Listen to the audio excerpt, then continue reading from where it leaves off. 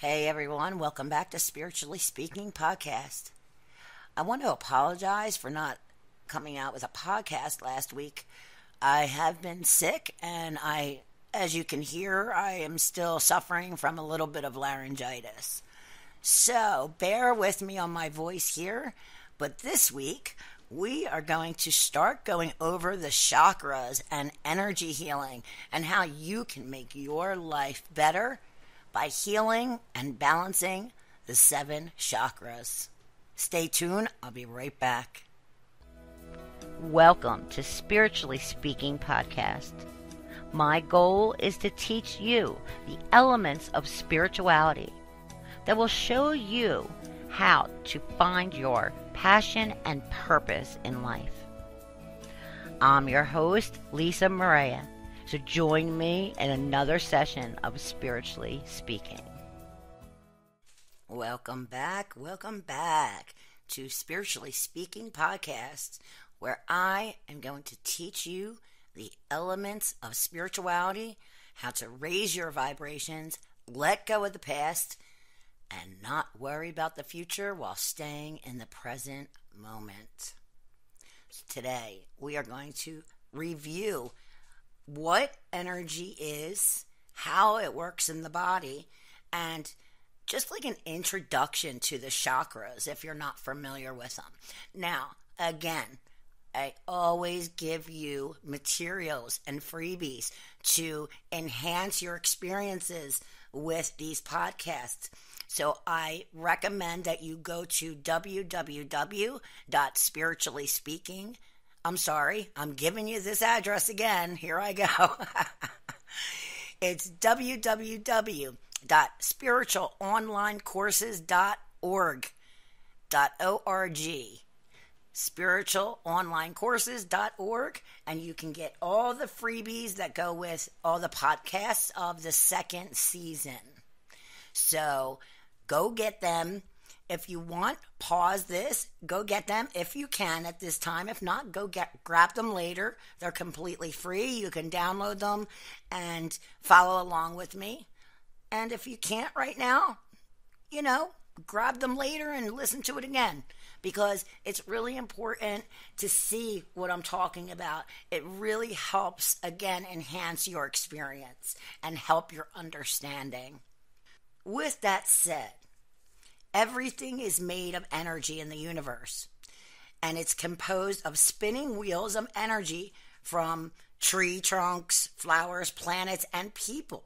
And each is made of tiny wheels that are turning inside, and they ride upon the great wheel of Earth, spinning in its orbits through space. Everything is connected. We are all connected by energy. And the wheel is the circle of life that flows through all aspects of existence. Now, the inner core of each one of us spin 7 wheel-like energy centers called chakras. These are swirling intersections of vital life forces. Again, excuse my voice, please. I'm doing the best I can. Each chakra reflects an aspect of consciousness that is essential to our lives. And together, the 7 chakras form a profound formula for wholeness that integrates the mind, the body, and the spirit. Now, if you remember back in the first angel art drawing that I showed you guys, there was angels in different shapes at the top, or spirit guides, that each shape was mind, body, and spirit. Each one was one of them. Okay? So you might want to refer back to that as well, because that is part of this message. As a complete system, the chakras provide a powerful tool for both personal and planetary growth.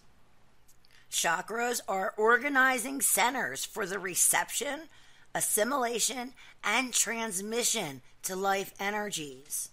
Our chakras, as core centers, form a coordinating network of our complicated mind-body system. From instinctual behavior to consciously planned strategies, from emotions to artistic creations. The chakras are the master programs that govern our life. As 7 vibratory modalities, the chakras form a mythical rainbow bridge, a connecting channel linked to heaven and earth, or mind and body, or spirit and matter, or past and future. And as we spin through our present times, the chakras act as gears, turning the spiral of evolution, drawing us onward toward the still untapped infinite potential of our inner consciousness. Now, the body is a vehicle of consciousness, and chakras are the wheels of the life that carry this vehicle through its trials, tribulations, and transformations. To run our vehicle smoothly, we need an owner's manual as well as a map that tells us how to navigate the territory our vehicle can explore. Now, I want you to think of the next few podcasts as part of the map for the journey that the Angel Art Diaries are taking you on. All of these podcasts between the Angel Art Diaries are tools that you need to let go of the past, not worry about the future, and remain in the present moment. Like I said before, stick with me through this. Subscribe to my podcast so you're notified when new ones are coming out, because you will see how it all comes together as we move forward. And I can promise you that you will see how it all comes together.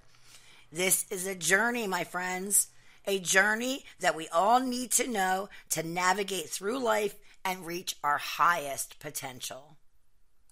And of course, you know I always have freebies for you. I actually have 3 freebies for you today that will help you with the understanding of the 7 chakras. First, I'm giving you a chakra self-test that will help you recognize which chakras are not balanced or open or closed.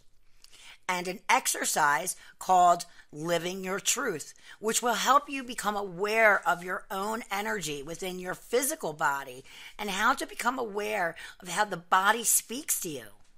Then I have a handout that shows you how the energy travels through the chakras, what the chakras affect, and another exercise, which I'm going to do with you in a few minutes before the end of the podcast. So you can experience exactly what a chakra feels like, and you'll feel what the energy feels like. It's really cool stuff, people. Really cool. And 3 more tools that can help you balance and heal your chakras and raise your vibrations. Again, you can go download these free tools at www.spiritualonlinecourses.org. That's www.spiritualonlinecourses.org. Okay, so let's move on. The word chakra in Sanskrit means wheel or disc and denotes a point of intersection where mind and body meet. Chakras are also called lotuses, symbolizing the unfolding of flower petals, which metaphorically describe the opening of the chakra. The beautiful lotus flowers are sacred to India because they grow from mud. They symbolize a path of development from a primitive being to a fully blossoming consciousness, mirroring the base chakra, which is rooted in earth, and evolves into the 1,000-petaled lotus at the crown of the head. Like lotuses, chakras have petals, which vary in number from chakra to chakra. So beginning at the bottom with the first chakra, the petals number 4, 6, 10, 12, 16, 2, and then 1,000 petals. Like flowers, chakras can be opened or closed, dying or budding. It all depends on the state of consciousness within. The chakras are gateways between various dimensions, centers where activity of one dimension, such as emotion and thought, connects and plays on another dimension, such as our physical bodies. This interaction, in turn, plays on our interactions with others and influences another dimension, which are activities outside this world. Take, for example, the emotional experience of fear, which is related to the first chakra. Fear affects our body in certain ways. We feel butterflies in our stomach, our breath is short, and our voice and hands may shake. These physical characteristics portray our lack of confidence in dealing with the world and may lead others to treat us in a negative way, which perpetuates our fear. This fear may have its roots in an unresolved childhood experience, but still rules our behavior. To work with the chakras is to heal ourselves of old constricting patterns that are lodged in the body or the mind or habitual behavior. Now, the sum total of the chakras forms a vertical column in our bodies called Sushumna. This column is a central integrating channel connecting the chakras and their various dimensions. It can be thought of like a super highway on which these energies travel.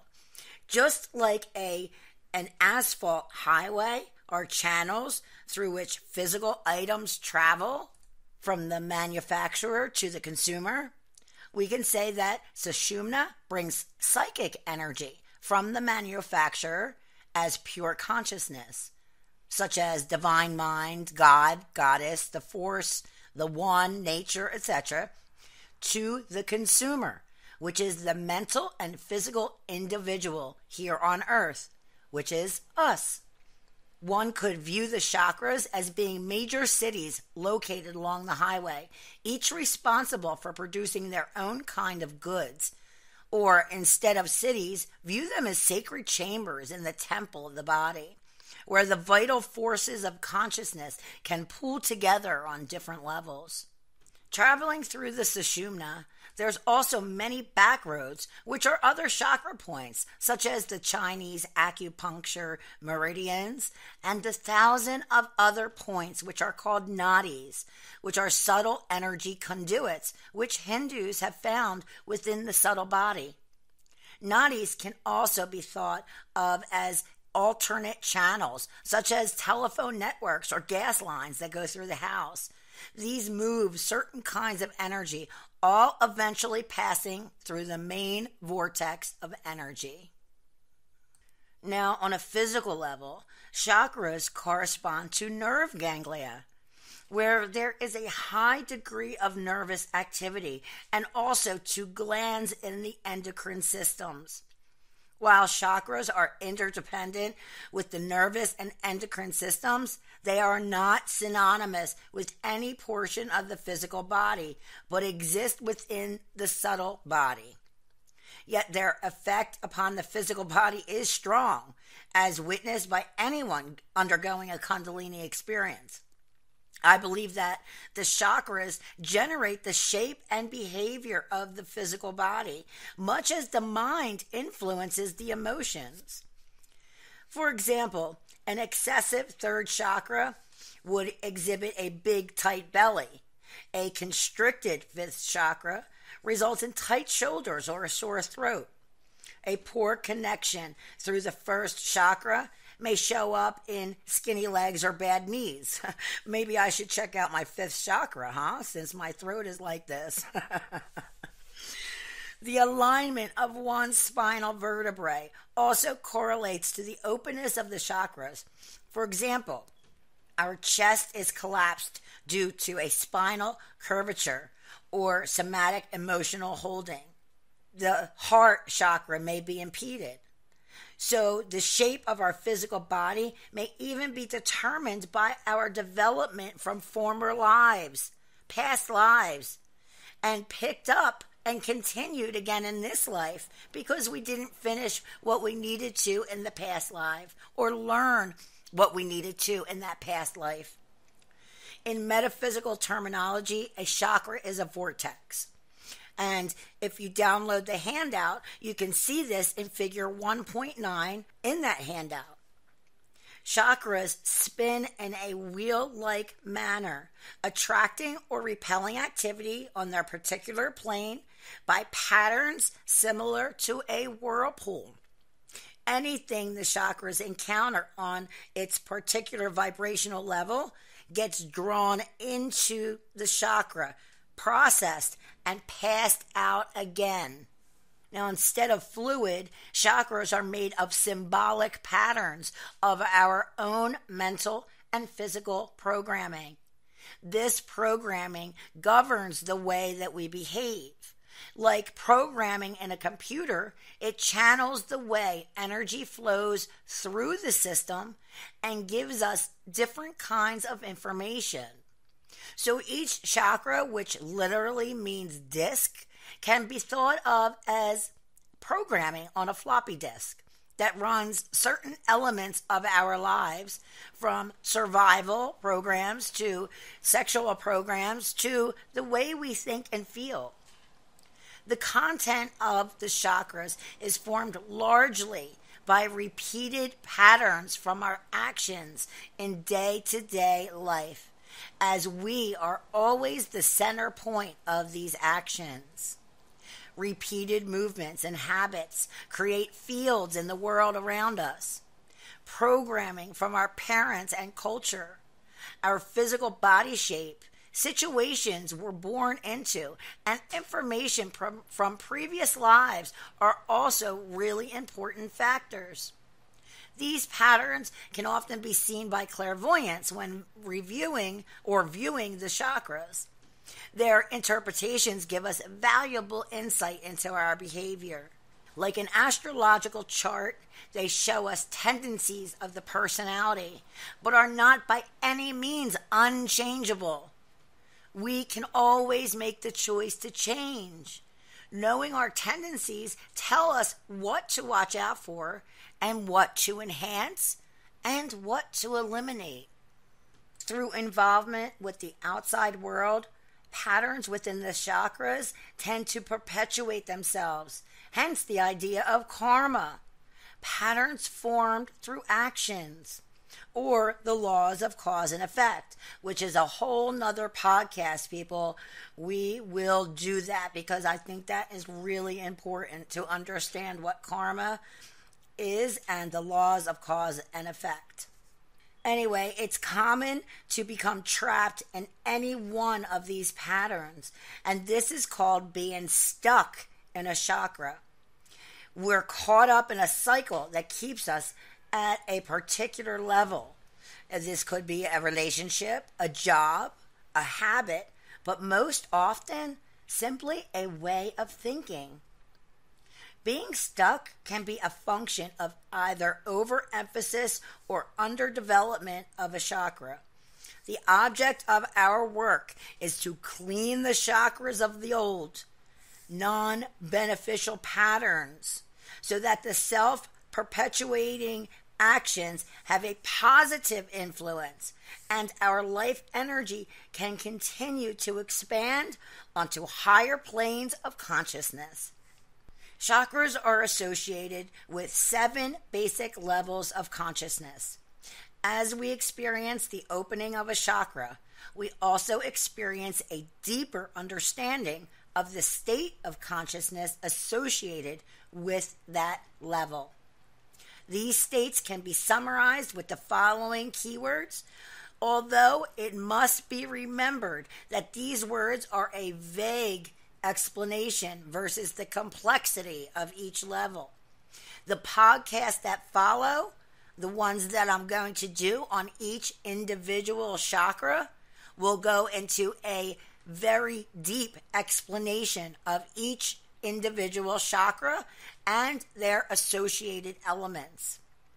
But for this podcast, let's briefly go over the 7 chakras to give you a brief introduction to them. And don't forget to go get your freebies at spiritualonlinecourses.org. Again, that will help your understanding of the chakras.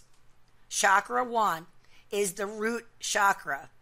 It's located at the base of the spine and is associated with survival. Its element is earth. Chakra 2 is the sacral chakra. It's located in the lower abdomen and it is associated with emotions and sexuality. Its element is water. Chakra 3 is the solar plexus chakra. It's located in the solar plexus, which is between probably 2 or 3 finger lengths below the breastbone, and it is associated with personal power, will, and self-esteem. Its element is fire. Chakra 4 is the heart chakra, located over the sternum, and is associated with love, pure divine love. Its element is air. I love love. Chakra 5 is the throat chakra, located in the throat, and it is associated with communication and creativity. Its element is sound. Chakra 6 is the third eye chakra. It's located in the center of the forehead and is associated with clairvoyance, intuition, and imagination. Its element is light. Chakra 7 is the crown chakra, located at the top of the head and is associated with knowledge, understanding, and consciousness. Its element is thought. Again, chakras can be opened or closed, excessive or deficient, or any of the various stages in between. These states may be basic aspects of someone's personality throughout most of their life, or something that changes from moment to moment in response to a situation or a person. An ailing chakra may be unable to change its state easily, being stuck in either an open or closed state. The chakra then needs healing by uncovering and removing what is blocking it. If a chakra is blocked in a closed state, then it is unable to generate or receive energy on that particular plane, such as love energy or communication. Now, I gave you guys a guided meditation in one of the past podcasts, and you can get that at spiritualonlinecourses.org/free-resources. That is the freebie page. So it's www.spiritualonlinecourses.org/free-resources. That is where you can get all of the freebies. I'm sorry, I forgot to give you the / in the past couple times. I told you that. The website. But that is the website, and the meditation is under one of the last podcasts. Within the last 4 of them, there's a meditation that is helping you find the root cause of the situation. You can also find that on my YouTube channel, which is Finding the Root of the Problem, Letting Go of the Past, online guided meditations, and they are absolutely free. And you can go to my YouTube channel at www.bit.ly/self-help videos, all one word. So it's bit.ly/self-help videos. I will put all the links in the show notes for you guys as well. Again, if a chakra is blocked in a closed state, it's unable to generate or receive energy on that particular plane. Again, such as love, energy, or communication. We have to uncover and remove what is blocking it. We have to find the root issue of that particular chakra. Now, my goal with all of the elements of spirituality is to help you release those blocks, to release the past, because once all of those past experiences, whether it's this life or a past life, once you release what I call schmegma, okay? Because I call it just schmegma because that's what it is. It's just layer and layer and layers of schmegma, which is laid upon our divine self. It needs to be removed. It needs to be taken away, thrown away, and given to God or your goddess, the divine, the one, whoever you call your God. If it's blocked in a closed state, it's unable to generate or receive. Now, if it's blocked in an open or excessive state, that means it tends to channel all energies through that particular plane, such as using all of the situations to further one's power or using everything you can to meet your sexual needs, when other forms of behavior might be a lot more appropriate. A closed chakra is a chronic avoidance of certain energies, when an excessively open chakra is a chronic fixation. That pretty much sums that part up. A closed chakra is a chronic avoidance of certain energies, while an excessively open chakra is a chronic fixation. That is something really important to remember. I'll give you another example. Someone with a tightly closed third chakra, which is personal power, would be terrified of confrontation, while another who is more open may thrive on it. Someone with an open second chakra, which is sexuality, may juggle many sexual partners, while someone who has a closed second chakra may avoid even feeling sexual.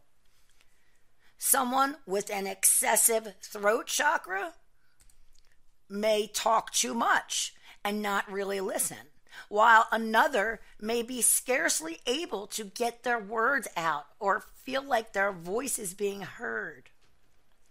Now, in the upcoming chakra podcasts, I'm going to be giving you free exercises on how to deal with both open or closed, stuck or not stuck. These exercises that I give you for each individual chakra will help you balance and heal from them. But for now, let's do the little exercise that I told you about earlier so you can actually feel the energy within your hand chakras. I'd like you to close your eyes and take a deep breath.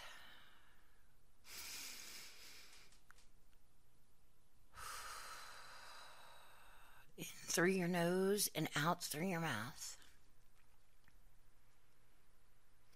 I'd like you to extend both arms out in front of you, parallel to the floors with the elbows straight. Turn one hand up and one hand down. Now quickly open and close your hands 12 or so times.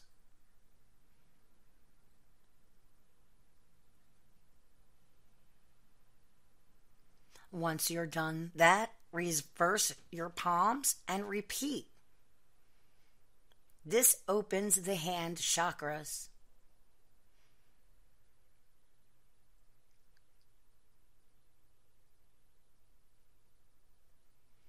To feel their energy, open your hands and slowly bring your palms together, starting at about 2 feet apart.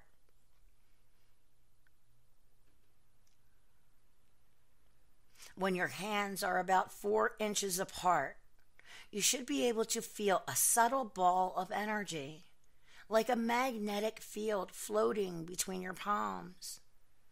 And if you tune in closely, you may even be able to feel it spinning.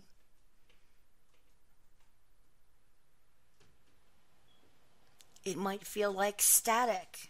It might feel like a little bit of pressure put against one of your palms, even possibly your fingers. And after a few moments, the sensation will subside, but it can be repeated by opening and closing your palms again.